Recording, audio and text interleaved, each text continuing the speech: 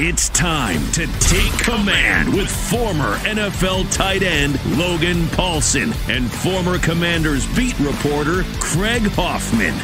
What's up? What's happening? Welcome in to the Take Command podcast. Craig Hoffman, Logan Paulsen, and joining us off the top today, a man who many of you know, you just don't know that you know him. You saw the Instagram posts and such of the Commanders working with the logs and doing the team building stuff. Well, one of the men behind that is Bill Hart of APG, and Bill is with us to talk about how he got connected with Dan Quinn, what they do at APG, team building, all kinds of fun stuff. So, Bill, welcome to the podcast. Thanks for having me.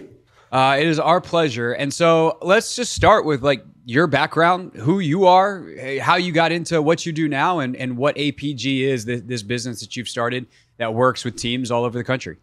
Sure, man. So yeah, I'm Bill Hart. I'm with APG. I'm one of the founding members, and we've been doing this, man, I want to say about 12 years now. And I spent my entire career in the SEAL teams. I came into the Navy in 1992, went straight into training, and spent about 10 years just, from the player's perspective, just going to practice and never getting to play, which was kind of a drag.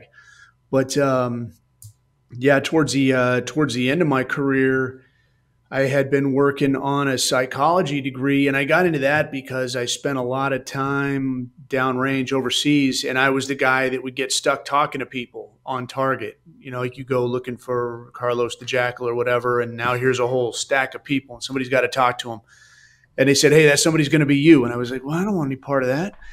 And I ended up doing it anyway and got into the psychology end of things, and got linked up with Mark Walker, my business partner now, and we stood up APG. And the idea here was really just to transfer what we know as special operations guys, you know, some of the little things that I guess, you know, you take for granted after doing that job for a little while, and probably some of the things that, you know, older players can relate to this, like things you just take for granted. They're like, yeah, I know to do this, but now you got a guy coming in, doesn't have any idea.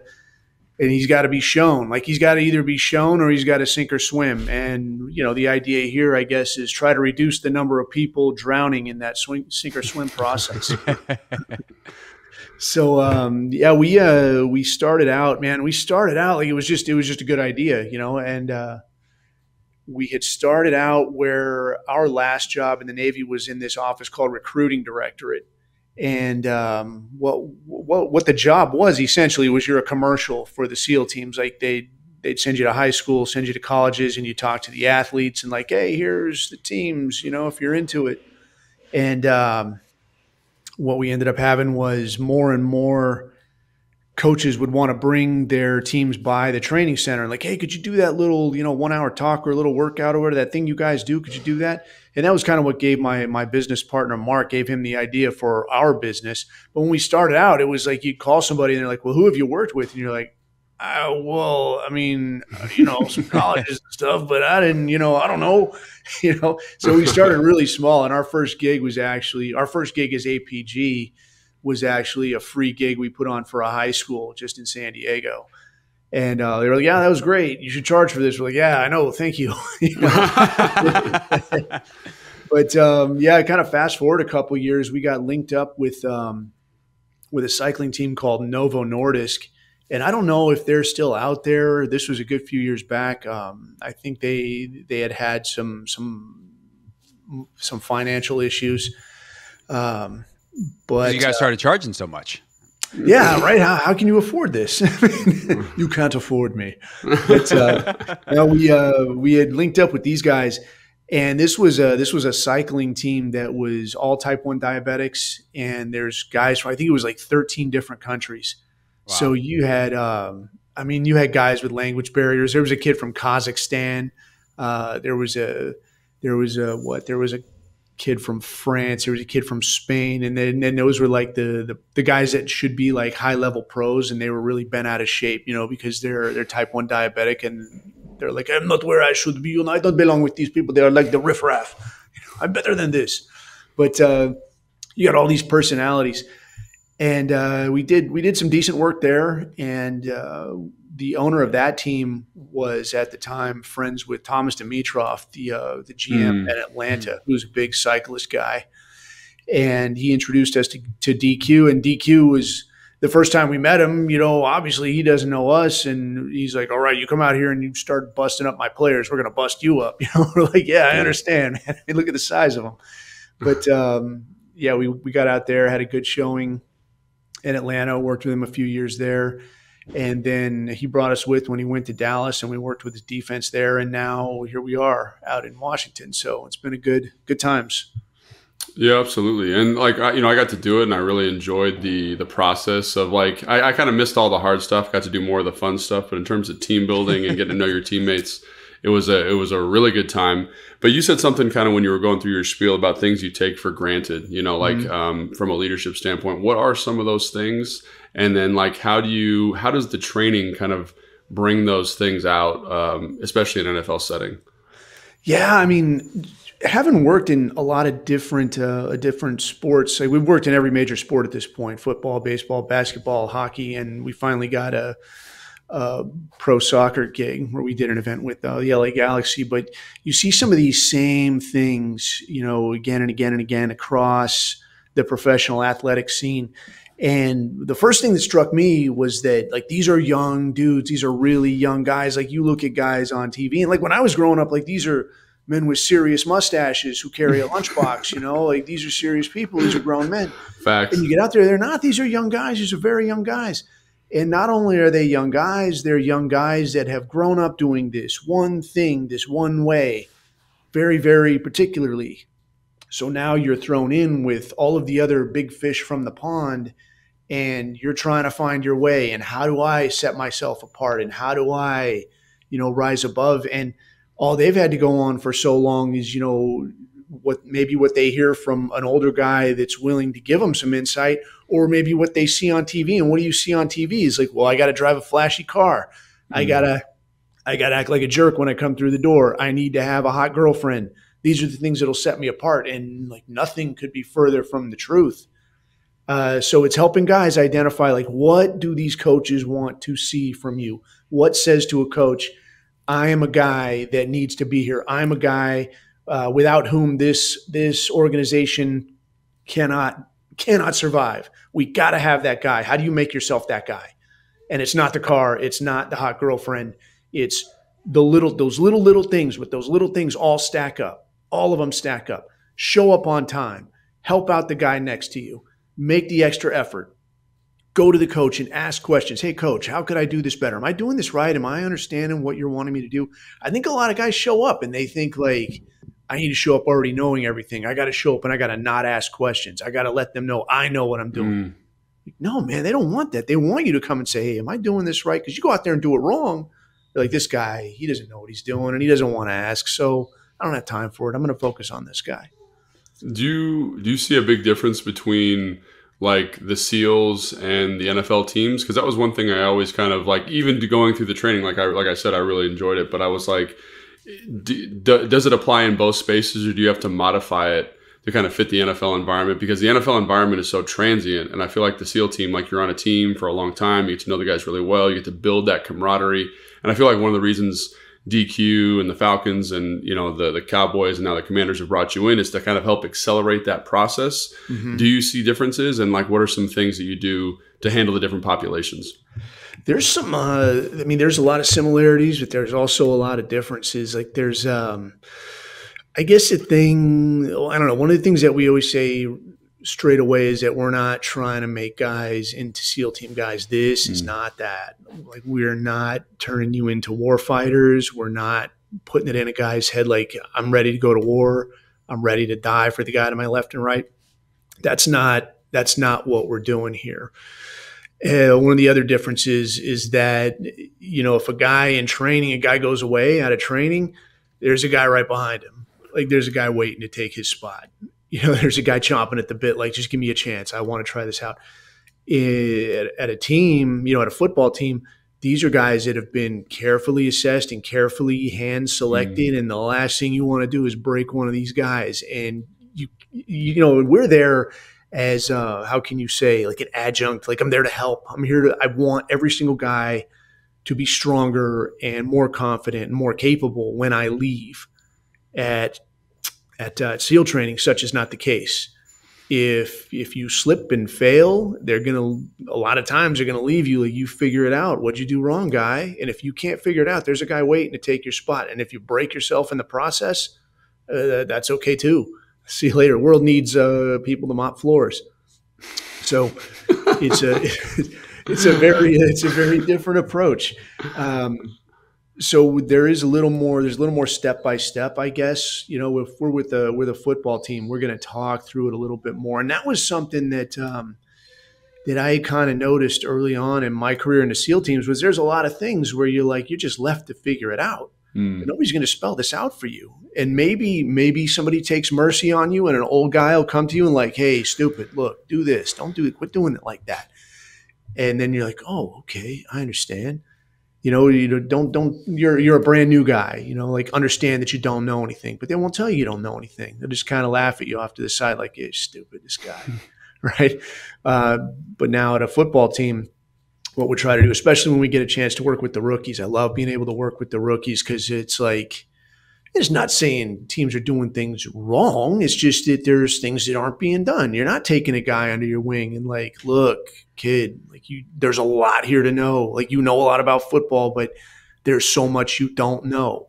I can't remember the first time we worked with Atlanta. I want to say it was 2015 or something. And then we've gone through seasons sometimes with multiple teams, through a season. So I've been through, I want to say 12, 13 seasons at this point, following a team through. And you see things that you just want to speed up that process, right? Where a guy can come in, find his footing, figure out what he doesn't know. Who can tell me how the hell to do this? Get the guy going and get him down the road.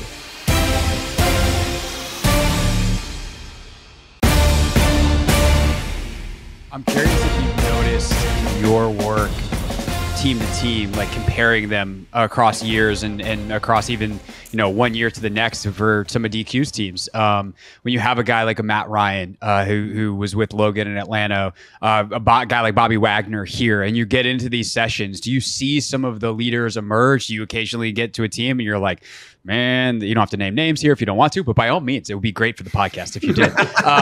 You get to a team and you're like, oh, this team's in trouble. They don't have any leadership. We can do the best we can, but ultimately, this team needs a dude, and they don't have a dude. Can you tell those types of things as you start to work with these teams? Sometimes, yeah. I mean, when you start to make guys uncomfortable, then you'll see some guys. It's a very weird thing, to be at that far end of the bell curve, working at that far end of the bell curve. It's a very strange thing. It's kind of like. I guess some guys, it's kind of like the honed edge of a knife. It's very, very sharp, but it can also be very fragile, So a guy is that good, if you shake him a little bit where it's like, hey, you're out of your element now. Now what do? They don't like that. They don't enjoy that. Other times there'll be a guy that's like, yeah, this is all I needed was, a chance to demonstrate that I can think under pressure. I can make decisions under pressure. And in that type situation, you'll see guys that you would not have imagined step up and start hey, come on you. And it'll be some guy that maybe he's never been recognized as a heavy hitter. But he'll just emerge. I remember when we were in, it was a trip though. One of the things we had to deal with, because when we were in Atlanta and when Logan was there, and I remember you texted me, man, after the exercise that we did. And I can't remember were you there the year before? No, I was there in 17. So I missed all the hard stuff, and I got to just do fun stuff with paintball guns and night missions and stuff. So it was cool. Did you do the hostage rescue one? Yes. Where we did. That was really cool. And wait, who was the hostage? Just people in the building, it was they got people around the building to volunteer to be combatants and all this kind of stuff. And so you'd show up, you're like, man, you're like the lunch lady. Why do you have a paintball gun? You know what I mean? It just was a random deal, but yeah. That's funny. It'd be hilarious if Julio Jones was the hostage. The whole Demetros running down from the front office. Well, it was cool because the first year, the first time we did a scenario thing with the team, we had Scar was the hostage, and we did. Oh, that's right. That's right. Were you there for that one? Yeah, I was there for that one. Yeah. Yeah, that one's that. So that was kind of the one that everybody was looking forward to the next time, and it was super fun, but there was lots of lessons involved, of like how you think under pressure, and a lot of this was for the coaches. And like quick recap, the way we did it was we hooked up with the Atlanta SWAT guys, and we had this at their facility, and we had the Atlanta SWAT guys being the the opposing force. But I had to tell them like very specifically, like stand in this place. And when they come around that corner, you shoot at them. And when they shoot back, you fall down dead. Because the point of this, is to teach guys like, look, you got a plan, but now when it gets hectic or people start doing different things, you got to be able to think through this and talk through this. It's not paintball. I don't want you to just go paintballing. Mm-hmm. Right, because the football players versus the SWAT team in paintball, advantage SWAT team. Yeah, right. Unless you set up the SWAT team to fail, which was the point of the drill. That was actually success. Yeah. But what we saw was like we had the older players, we had the vets going last. So those guys launched out at like midnight. And the reason we had to do it like this was because like union rules, like you can only work guys for this amount of time. So we had to be like, all right, you show up at this time, you're going to work for like an hour and then you go away, get out of here. You're not on the clock. But so the first crew we had was actually the coaches, and they went in broad daylight. And this was when the SWAT guys were still doing what I asked them to do. And like they stand in a place and like ding, ding, ding, die American. And then they fall down. And some of the coaches were like, one guy, I don't remember who it was, but one guy went to Plaid and like, he's like, started wandering off into the bushes. I was like, hey, where are you going? Oh, that's right. Like, yeah, I remember that story. Yeah. And like, where are you going, man? And he's like, what? I'm like, get on the bus. Yeah. He goes and gets on the bus. But now the last crew, like the SWAT guys were just all over the place, but they had a really good plan.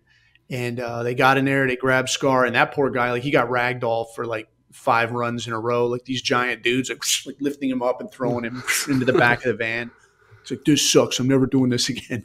But the second one, the next year that Logan was talking about, Matt Ryan got kind of bent out of shape because the way we did this was we made this so that it was like you have to adjust on the fly. We focused more on adjusting on the fly. So, you know, like when you get a guy injured mid-season or you come out here with an approach to this team that's not working, you got to adjust. What are you going to do? So that was what we did with this. So we told them it was like going to be the same thing. You're going to go link up with this partisan faction, get handed your paintball guns. You're going to go, you know, save the princess, slay the dragon or whatever.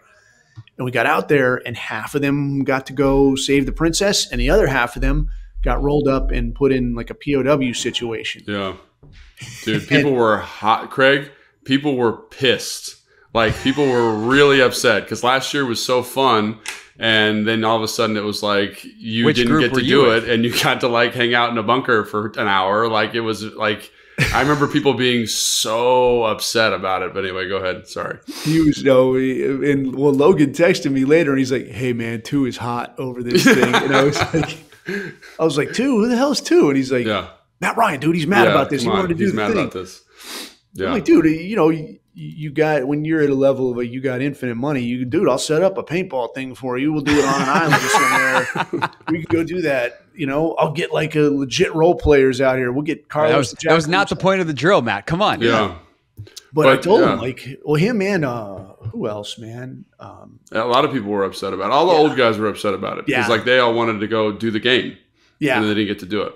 And I talked to a couple guys the next day and I was like, look, the fact that you're talking about this the next day tells me that the point was made. Like this was what you needed. Like you needed to be in a position where you're disappointed, you're pissed off, you got to think on the fly. And now you got the girl from the lunchroom is slapping you, telling you answer the questions. That's right. Yeah. But you know, the other thing I'd say about it though, it's like, cause it seemed so, I don't know. It just seemed like fun. But I will say like it was one of the best team building things that I did in my 10 years in the NFL because it like forced you to be with a bunch of guys that you didn't know that well, right? So I remember my first year we did the SCAR rescue with the SWAT team. Like Matt Ryan took us all out to dinner and like I was on his like boat crew and so we all got to hang out with Matt. We got to make a plan. We got to communicate. And so like just kind of building that cohesiveness. And then the second year, I remember I was like the leader of the boat crew. Oh yeah. And it was really good for me, honestly, to kind of, again, like learn how to communicate with different types of people. Cause you're with like, you know, the third string linebacker, you got the kicker on your team, you've got the a starting offensive lineman. So everyone's kind of got a different way of communicating. And then the other thing that I thought was really interesting was, like you said, you try not to do this, but in that environment of like, I'm like super type A, I want to control every facet. And the feedback I got on the leadership side was like, you're being too controlling. You don't let people kind of go out and do their thing. And I thought, man, that's something that I've lived with as a rule for the rest of my life, because it's like, I can't like micromanage you in every situation. Mm-hmm. I've got to empower you enough to kind of go make this decision. So not only did I get to learn my teammates and learn how to communicate with every facet of the roster, but I also got to learn kind of some stuff about myself in terms of managing those relationships. And so I don't know, it was one of those things where, again, like it's fun and you're with the guys, you're hanging out. But I remember thinking like this is really, really cool for all of these reasons, right? Yeah, I get to know my team, especially with the free agency situation, the way it's set up now. It's like I remember from what was it, that offseason in 16 to the offseason in 17, the roster turnover was like 50%. So you had to learn a bunch of new guys, you know what I'm saying? And I just think it's something that I think a lot of people maybe poo-poo or they don't really see the value in, but I'd say both those two off seasons, I learned a lot about myself. I learned a lot about the team. And I do think it's like a strong kind of binding factor with those groups. Yeah, well, I mean, you guys are on a very compressed schedule compared to what we do, in the SEAL teams. I mean, with us, it was like a lot of these will be people you already know. And now you say you go to a different team, like I'm at team 1 and now I go be an instructor and I go to team 5, I'll show up and there'll be guys that I know. I might be in a platoon with a bunch of guys I know, but we've got a year and change of a workup where we're going to be together every single day for 12 hours a day. And then we're going to deploy. You guys got, a couple of months. And in some cases it's some college kid and you don't know this guy's deal. Like he might be on some total other page. And how do you deal with that? But I mean, what you're talking about, I think that's like one of those early leadership lessons where you're like, how much is too controlling and how much is, I'm strangling your innovation, or, if I give you too much rope and now you screw this up, it's like finding that happy medium. Yeah. It's funny because like you talk about that, like, and people say, well, why does that matter? But it's also like in terms of how you interact with people. You mentioned the young guys coming in or the free agents coming in. Like, how do I, as a leader, and I might not have like, the Matt Ryan level of leadership, but everyone's kind of a leader in their own way. Like, how do I communicate with this person and stuff like this? And like you talked about, you said like making guys uncomfortable to see how they react is another like tool, right? Like as if this guy's really upset or he can't handle adversity, like how do I motivate him in these situations? And I think it's great for the whole roster over this 3 or 4 day period to kind of figure that out. And I don't know, was that a goal of you guys? Was that a goal when you kind of set out to start do this, or was that just kind of a happy byproduct?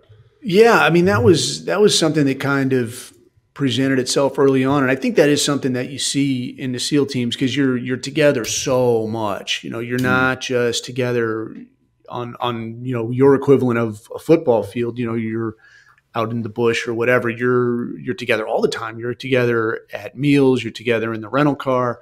You're together all the time.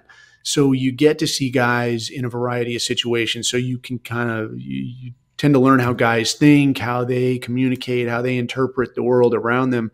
For you guys, it can be, I think it's a little more restricted where maybe you see guys in the meal room, but then you see guys in the locker room and on the field.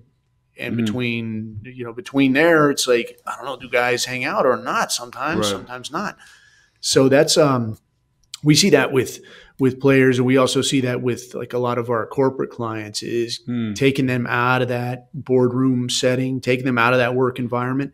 They get to appreciate each other for like, oh, this guy he's really smart in this kind of way, or this guy is really thoughtful in that kind of way. So when you need an idea, the person that's pitched is like, this is the star, because I think leadership is its own skill set. So a guy could be a phenomenal linebacker, a phenomenal quarterback, whatever. That doesn't make him a great leader. That's its own skill set. And it's the same thing in the teams. Like you might be a great shooter, but he's not a very good leader. A guy could be a great leader. Like, well, he's a mediocre 60 gunner, whatever. but it's its very own skill set. Right. You know, and when a guy develops that, but you develop that, and then recognizing that, you know, from the higher ups, like, oh, this guy's got a good brain on him. Let's see what we can do with him. Right.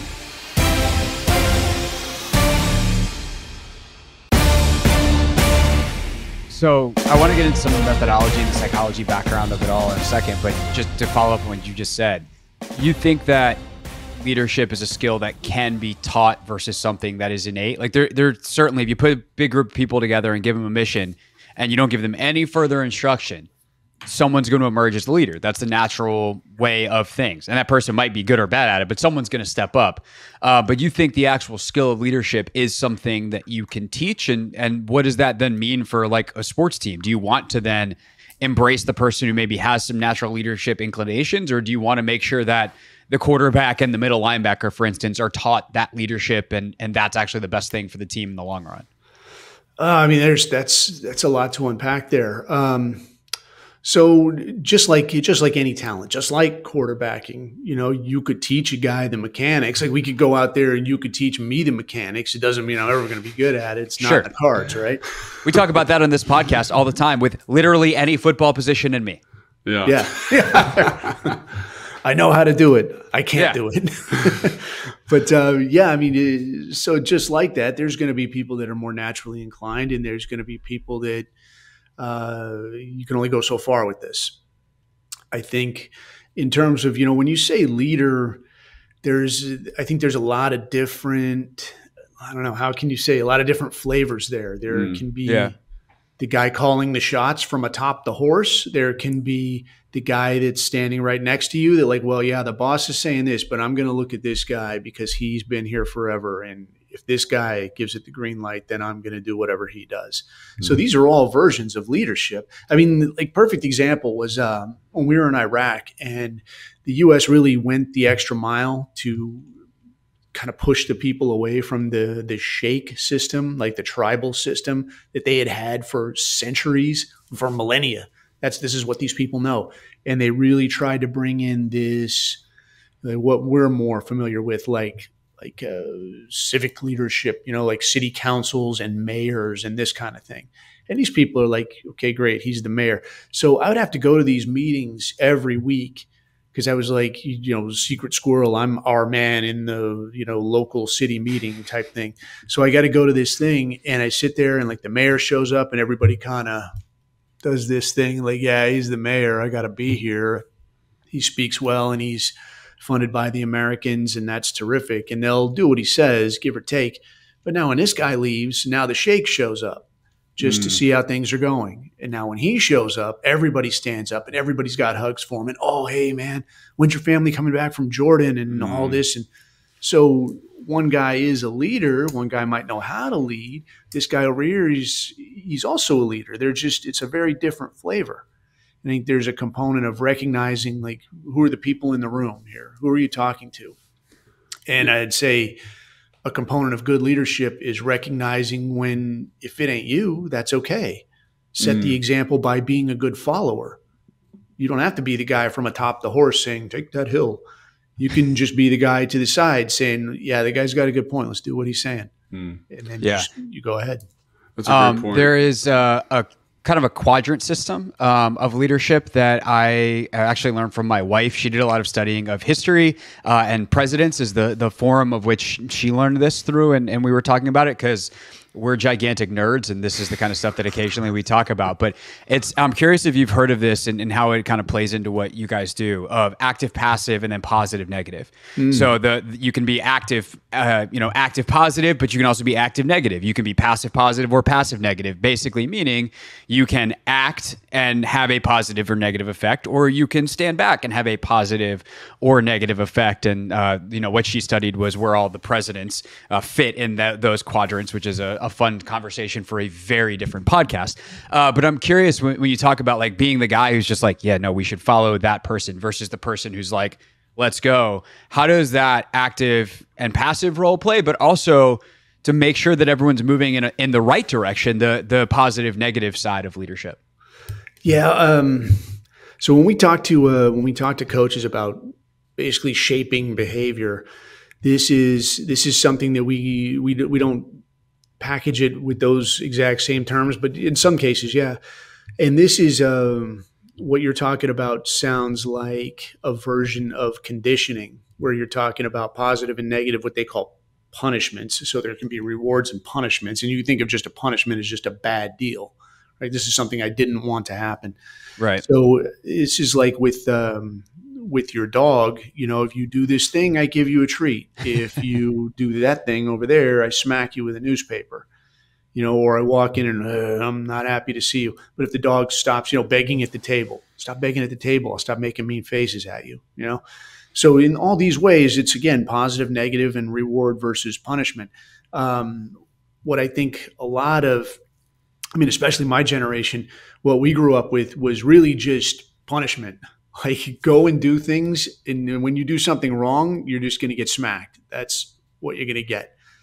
And like with my generation and the teams, like the guys before me, that was like all you had to work with. Like, what should I do? Like, just go and do things. And when you get taped to something, you'll know you did the wrong thing.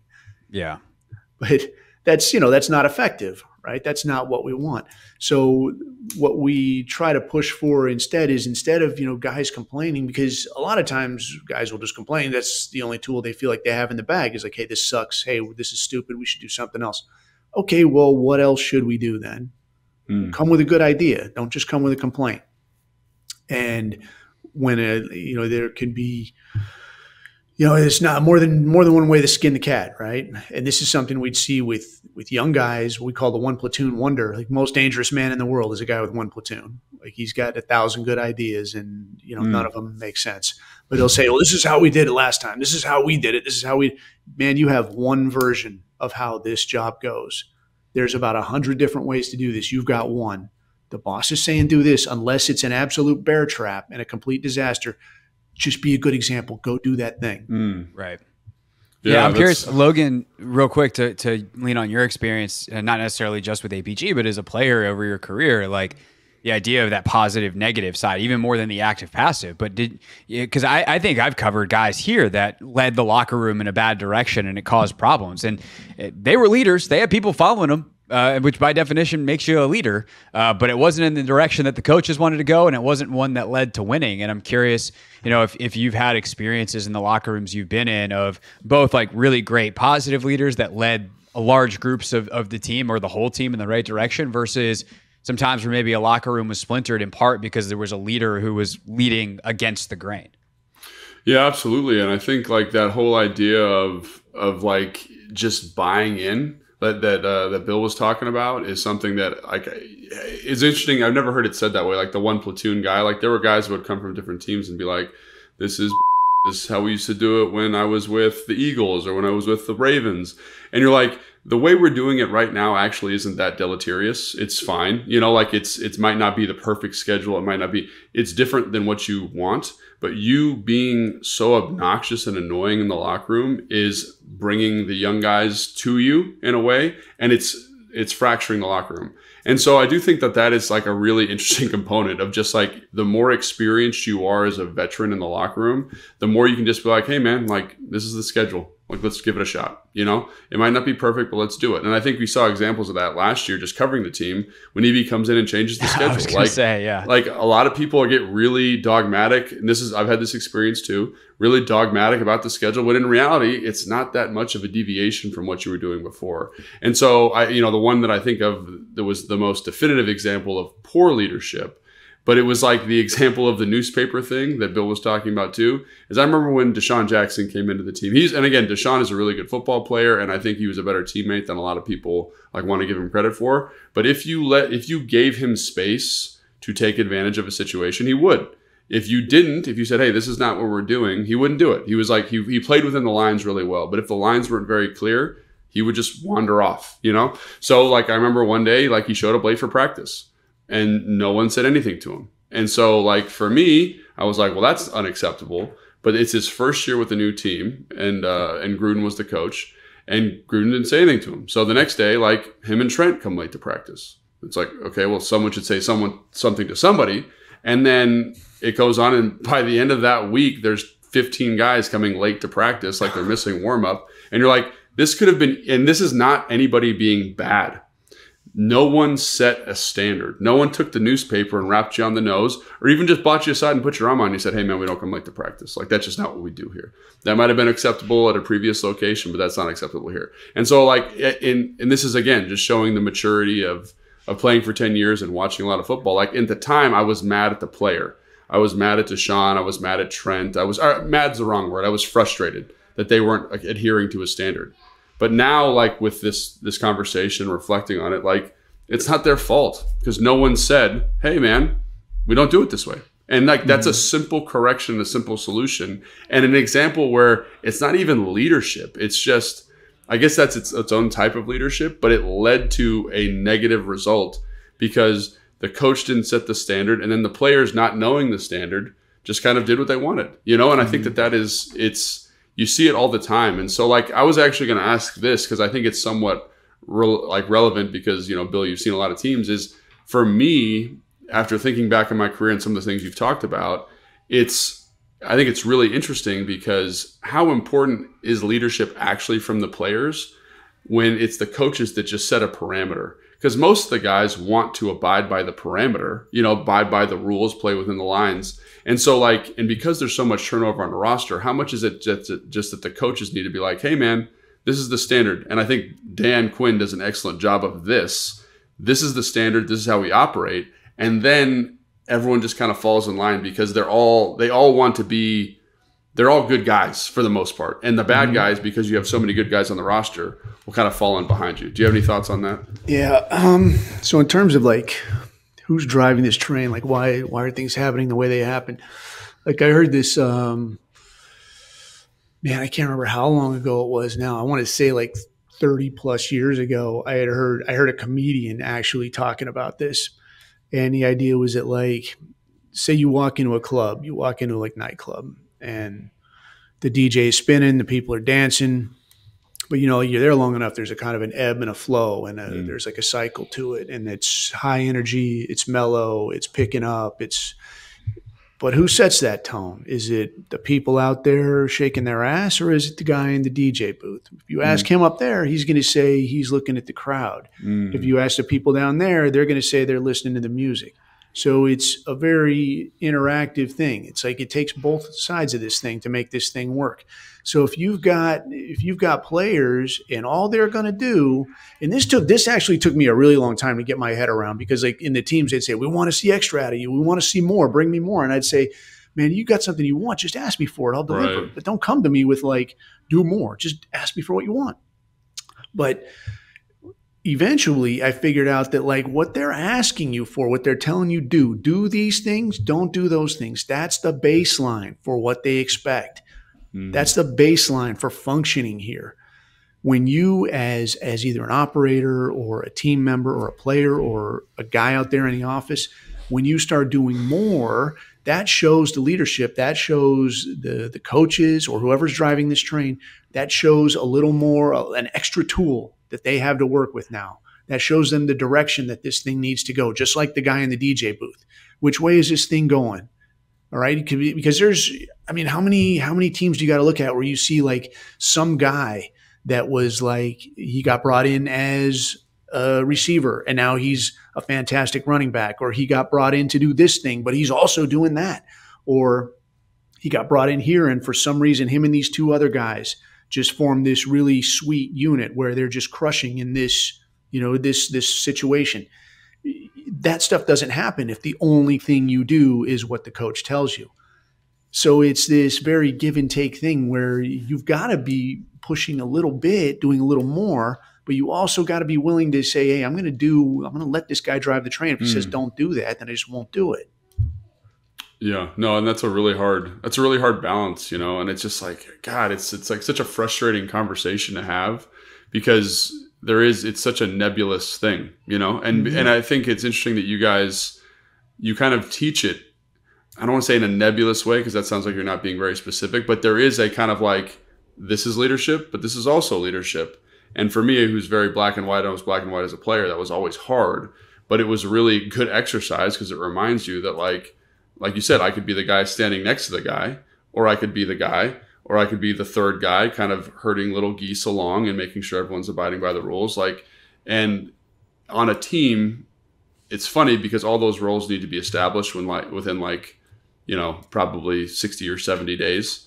You know what I mean? But they all kind of formulate. And I do think that the process that you guys push the team through kind of helps accelerate that a little bit, which is great. So, yeah, I think it's also interesting because this is actually the continuum that I was talking about with the active, passive, negative, positive, right? Like negative, passive or passive, negative is nobody said anything to Sean, right? Like that is a passive, negative outcome. But it's on that continuum because there's the guys who like do nothing, but there's the guys who like do a little bit, and it's kind of that flowing continuum because any team dynamic, no pun intended here, but any team dynamic is dynamic. It is constantly changing, especially in the NFL where literally guys are in and out of the building. Guys are up and down the depth chart. If you're Marcus Mariota and you come in thinking I'm going to be the starting quarterback, or maybe even a better example, like Jacoby Brissett last year, still found a way to be a huge positive influence on the Washington Commanders and on Sam Howell, even though he didn't get the opportunity that he thought he was going to get to start. But he could have been a huge, huge negative in that locker room. And instead, he's just like, I'm a vet. I know what I'm here to do. And he found a way to be positive. So I think that that kind of understanding of the dynamics of a room and the ability to either poison or positively impact, that is leadership in its own way. And everyone's got their roles to play, which I'm sure is part of what you guys try to teach Bill in the way that you do things. Like, everyone saw the log picture, so we can kind of wrap up talking specifically about the Commanders and maybe even that drill. But like, everyone's got to help pick up the log. Someone might have to be the leader to call out the signals of when to do it. And all right, 1, 2, 3, lift. But if someone doesn't carry their weight, then you're going to have a problem. Yeah. Yeah, and there's a lot to that because there could be a guy that's very vocal, but maybe he's stuck way down there on the end, and he's usually the leader, but he's kind of out of the picture now. And the guy over here, like, well, you're in the position where you're going to have to relay the calls. Well, who's the leader here? I mean, the guy at the end that everybody usually looks at, he can still kind of, like, if everybody's still glancing at him, the best thing he can do is like, yeah, I wait for that guy to make the call. And then if we're doing squats, then I squat. You do the same thing. And now you're just you're leading by example. You don't have to be speaking up. And that's a young guy thing, I think. We say, hey, we want to see some leadership. Just doing the right thing can be leadership. Like, oh, he's doing it, I guess I should do it too. Guys will think that, like, I need to stand on a chair and point my finger. Come on, everybody. And like, no, that might be you just walking everybody off a cliff. That doesn't help. Yeah. And was there anybody specifically that stood out in the drills? Like when you were, because you get to work with the whole team, which is a very unique spot to be in. Like, I'm trying to think, the only person who gets to do that is probably the strength coach usually, but you get to see the whole team. Is there anybody that you're like, man, this guy has kind of an interesting leadership style or a very effective leadership style, or you see his experience talking with people? Anybody that stood out to you in that regard? Off the top of my head, not straight away, but when we're doing that, I mean, it's just like being a SEAL instructor. Like, you would sometimes you would meet guys that you put through training like years later, and they'll say, "Hey, man, do you remember me?" And you're like, "No, I don't remember you, dude." And that's actually a good thing because, like, I would say the same thing, and instructors that I would run into would say the same thing to me. They're like, "No, man, I'm not looking for who's standing out. I'm trying to keep you idiots alive." So right. You got that log and you're out there hustling. Like, a lot of times when we do the log, we try to make it feel a little bit chaotic and a little bit hectic, but everything which is actually interesting. very. It's a cool tactic. Yeah. Because I was actually going to ask, like, how intentional that is. It sounds very, but I read the book Freakonomics, which is, or Think Like a Freak, from the Freakonomics authors, and they talk about in that one of the concepts that they teach is one of the strongest bonds that will form are people that go through something really hard together. And they talk about, like, people that are in an airplane crash or stuck in a mine or whatever, that have never met themselves or never met each other before, they go through this really intense, in some cases traumatic event, and they're bonded for life instantaneously based off that one thing. And not that you're trying to traumatically bond a team over a log carry, but like, is that part of the intentionality of making it hard, making it chaotic, that there is just some bond that forms when people go through something hard together, which then leads to, you know, Dan Quinn's favorite saying of like, I like doing hard parentheses things with good people. Yeah. There's definitely something to that. And this log situation, I mean, it's almost, I don't want to ruin it for anybody, but it's almost like a magic trick, like the way this works. I mean, when you're actually doing that stuff and you're tired and we've been yelling at you all day, maybe you're a little bit wet and cold or whatever, it feels a lot harder than it actually is. And primarily because you don't know what's coming next. You don't know if this is going to go on for another 2 hours. You don't know if we're going to wrap this up in 10 minutes. Sometimes you don't know if you're doing a good job or a bad job. Depending on how guys are doing, we'll jerk their chain a little bit and tell them how bad they suck. And I can't, what is it with you? Come on. And they're doing great. They're doing a great job. But the whole thing it is actually very carefully choreographed and carefully scripted. So you'll see us kind of gaggled up, you know, at the beginning, and we're kind of reviewing what we've already briefed. That like, all right, I'm going to be this observer. You're going to be doing this. You're going to be down there with those guys. And then when we switch, I'm going to go like this. So, I mean, it's almost like a play, you know, like I'm going this way. I'm the rock. You're the bottle cap. Go like this. And, like a lot of what I'm doing is standing back. I'm like your dad with a beer watching the car engine run, you know, after I just change something out, just listening for something that doesn't sound right. So I'm just kind of watching the whole thing go here, and everything should be moving as one. All the sound should sound just so. I know when people should start to get miserable, when somebody starts to get a little bit like a little bit shaky, like, okay, it's time to wrap it up. All those things are carefully monitored. So if I don't remember a guy, then that's good job. I didn't notice you. Yeah, I do remember you. You ruined the whole day. You ruined the whole thing. I remember you. Yeah, thanks, guy. Yeah. Bill, this was really great. Yeah, thanks, Bill. Really cool insight.